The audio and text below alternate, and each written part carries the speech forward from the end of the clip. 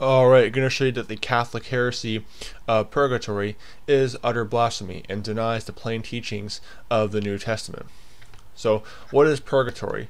Well, Purgatory is basically a eternal state, this place in the underworld, essentially, where saved Catholics go and burn for a while to have their sins purified. So the blood of Jesus Christ can't cover all sins. No, you have to have some of your sins purified in Purgatory. It's a denial of the gospel. But let's see what the Catholic Council of Trent says about Purgatory and the Atonement, and how this Purgatory is utter blasphemy to God, and how it denies salvation through Jesus Christ, and Jesus Christ being the sole propitiation for sins. Let's read it. This is the Catholic Council of Trent, Session 6, Canon number 30.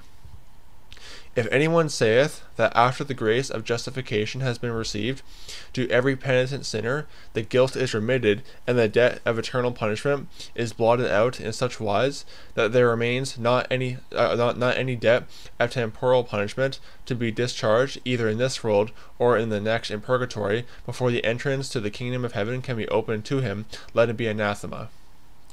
So, what are they saying?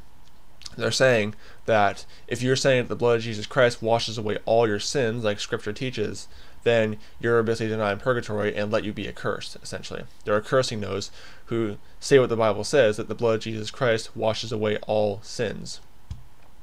Let's see what the Scriptures say about that, because the Catholic Council of Trent says one thing. It says that basically the guilt, that all your sins are blotted out, let him be anathema, and that you have to go to purgatory. Well, what does the Scripture say? Scripture say otherwise. The Bible teaches that the blood of Jesus Christ washes away all your sins, not the fires of purgatory. There's no purgatory in Scripture. Turn to Acts chapter 13, verses 38 to 39.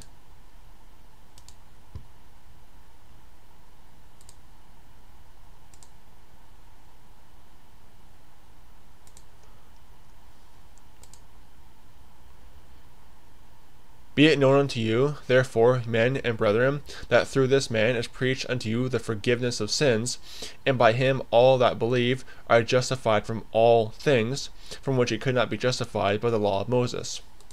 Jesus Christ, when you get saved, you're justified from all things. Plain and simple. Colossians chapter 2, verses 13 to 14.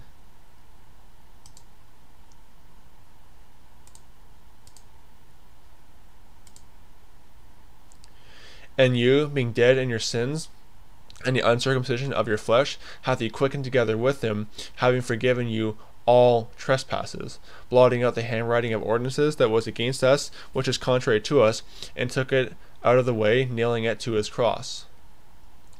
All trespasses, not just some, and you have to go to purgatory. Titus chapter 2, verses 13 to 14.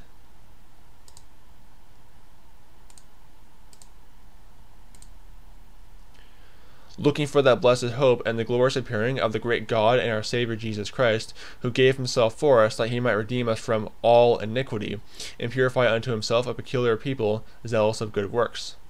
All iniquity, plain and simple. 1 John chapter 1, verses 7 to 9.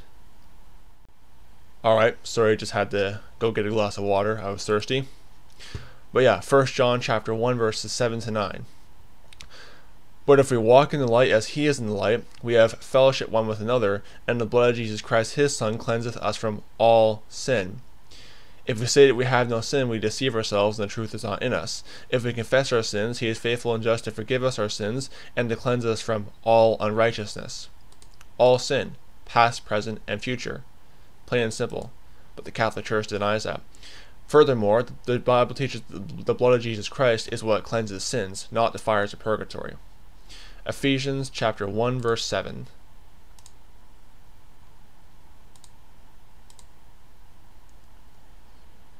In whom we have redemption through his blood, the forgiveness of sins, according to the riches of his grace.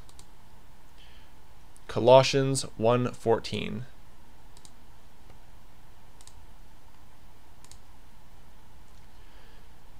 In whom we have redemption through his blood, even the forgiveness of sins.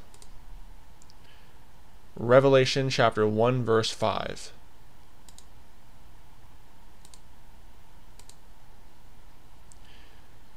And from Jesus Christ, who is the faithful witness, and the first begotten of the dead, and the prince of the kings of the earth, unto him that loved us, and washed us from our sins in his own blood. Romans chapter 5, verse 9.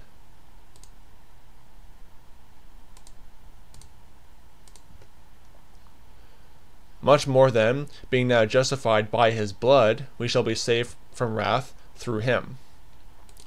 The Bible teaches that the blood of Jesus Christ is what washes away sins, not the fires of purgatory, not Mary, not praying to the rosary, not praying to the saints. The blood of Jesus Christ washes away all sin, past, present, and future, all trespasses, all iniquity.